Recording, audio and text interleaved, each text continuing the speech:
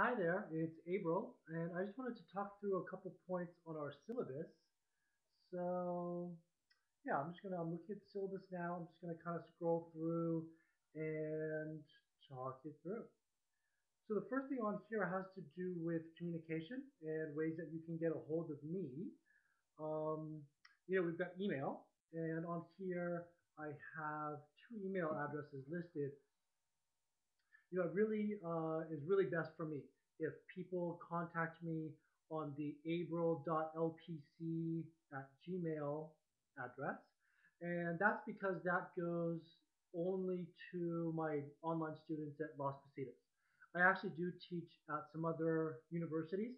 I teach at University of San Francisco, San Francisco State.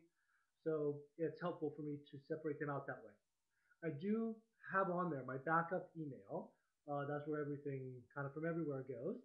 Um, yeah, so the main email that you can contact me at is abrol.lpc@gmail on the syllabus. I should mention that just because volume of email gets really high at times, if you don't hear back from me at the beginning, it's not a problem. It's actually a help if you email a second time, honestly, even a third time, if it's in the middle of like exams or whatever. So yeah, it's not a problem. It's actually a help. I try to get to everything as soon as I can, but there you go. I also have a phone number. This is not my personal number. It's a Skype number that I use strictly for my online classes, and you can call. You can give me a call there. It's on the syllabus. I often pick it up. I always will hear the message. If you are leaving a message, you should definitely leave your name in the class and just be as clear as you can on what you wanted to talk about. So yeah, there's communication. Take a look here. I have a link to my website there called PhilWiki. I've made that over a couple of years. There's really a lot on it if you go into all the kind of little sections. Really, the only stuff that we need, I link to on Blackboard. So you don't have to go navigate around on there. On the other hand, if you want to, you're totally free to. There's lots of stuff there, and you can check it out. One thing that I should mention is that you will see some comments on some of the pages there. There was a time where I assigned students, to go make a comment. Um, I'm not doing that now, so none of your assignments are submitted on my website, PhilWiki. That's the one listed on the syllabus.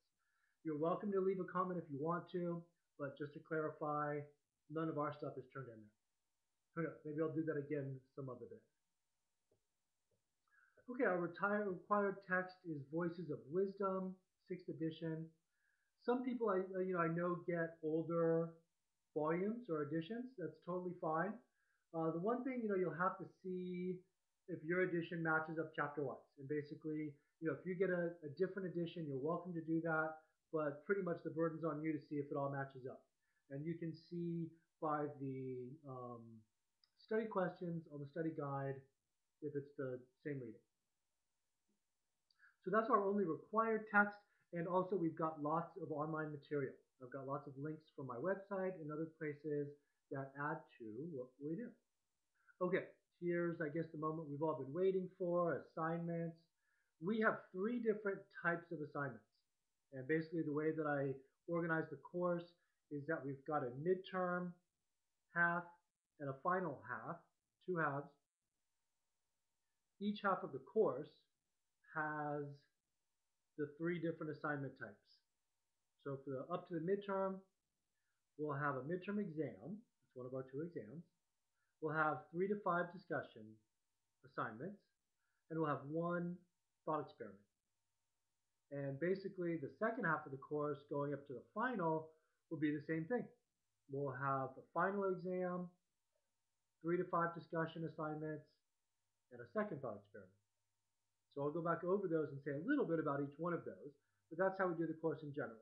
Midterm has those 3 assignment types, up to the final, another round through those, basically kind of repeating the same thing with different material. Then we're done. Okay, so for the exams, those are like about 30 short answer questions. They might be like multiple choice. Most of them are some true, false, and an occasional fill in the blank kind of deal. But short, objective questions. About 30 of those. It could change here or there. Um, Very important, since this is a decent number of points for the class, I have a study guide for the midterm and a study guide for the final. Those are really one of your most important course resources. Those study guides have lots of questions on them, lots of them, and there might be more shortly added. It wouldn't be a ton more. I might just kind of tweak it, add a little something here or there. But I make the objective portion of the exams from those study guides, like exactly. So if you can answer the questions on the study guide, you're ready for the exam.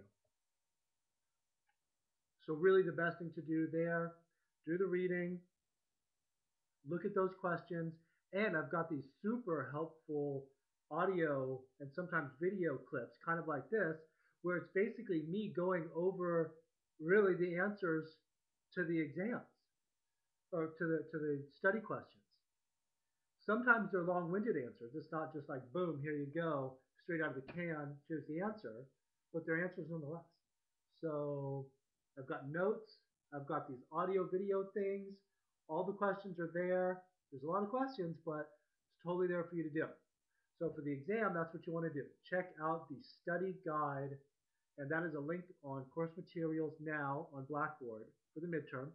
Small caveat, there's a chance I might add a few to it, not a lot, but you can still get started. Okay, discussions. Those, let me say one thing before on the exams. The exam will just appear on course materials. You'll get a announcement and you go on. There's just one time to take it, so don't close it and come back to it. When you're ready to do it, do it. And there you go. So discussions, as you can see now, there's like right now there's 2 discussions in our discussion board area. I'm going to add a couple more. I'm thinking I've already got 2 more I'm thinking about. One's on like free will and determinism. One is on sexual morality. Could be kind of fun. Kind of still making some final decisions there, but those are kind of fun. But we'll have at least 1, probably 2 more before the midterm. The first 2 are up there. You can get on those right away.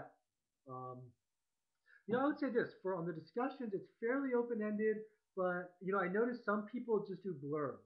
And I really just the first thing I look for is like, how much real reading, thought, and analysis and conceptual philosophical effort am I looking at?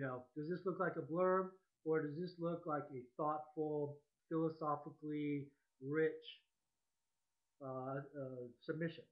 So, it differs in each case, but get as rigorous, in-depth, thoughtful, creative as you can. And try to stay away from blurbs. Some people do that. Blurbs definitely be taken down on points. Okay. The last thing is thought experiments. I'm not going to go into the details here, but these are basically like hypothetical scenarios that test out our philosophical intuitions and often lead us to some pretty interesting conclusions about our own ideas, about some kind of big philosophical topics that admittedly get started in these very far-flung hypothetical situations. So I'm going to make a separate audio for those thought experiments, but we've got 2 of those, and I'll have like a little place on course materials. It'll look like a little essay test where you turn those in, and that's just for turning those in. So that'll be on course materials too. Okay, then down below we've got grading. It's a pretty standard grading scale. I do give positive consideration for great performances, and take a look at the general criteria for all written work. Pretty straightforward. Yeah, the last thing I would say is take a look at course policies and do take notice of email requirements and stuff. And okay, I'll talk to you later.